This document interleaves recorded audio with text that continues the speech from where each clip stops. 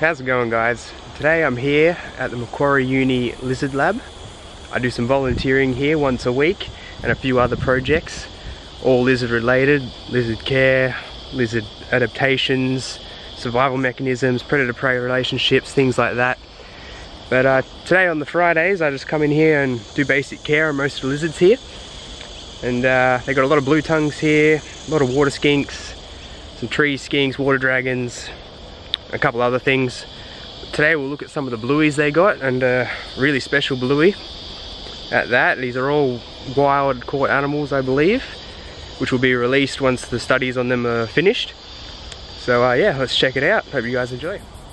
So all the blueys I work with here are kept out here in the outdoor pit area. These are just some of the pits we got here. They're pretty cool. There's these round tubs, decent size. Got some shade over the top, water and some hides. Pretty simple, but it's really effective.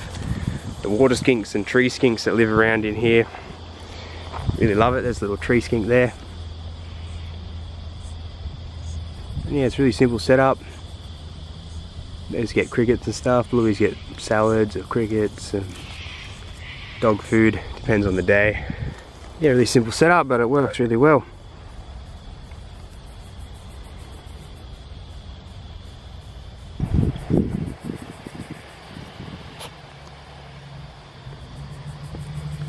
And yeah, some blueys here are quite grumpy. Not sure I've seen this one yet, but yeah, they're all quite beautiful. All Sydney region locales. This guy will probably nip me if I get too close.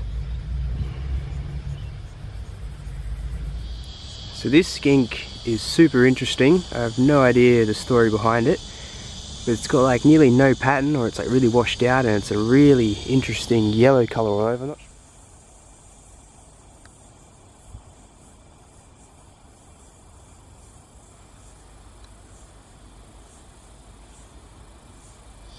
So the main reason I wanted to do this video was for this guy.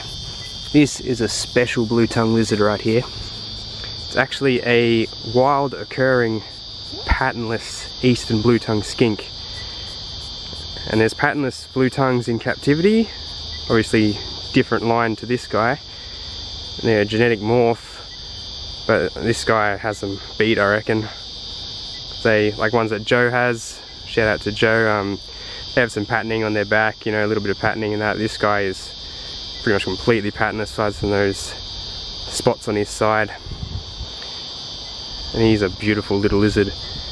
This guy was brought in for the studies, and it's bloody stunning, as you can see.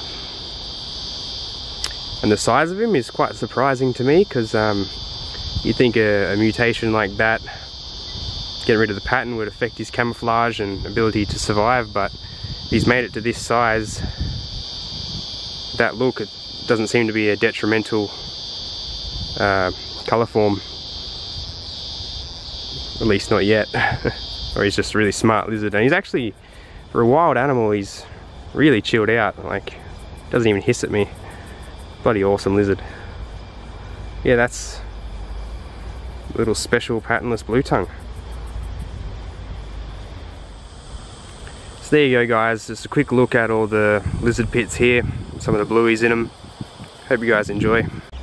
So let me know what you guys like the most. My favourite's definitely this guy, the patternless bluey.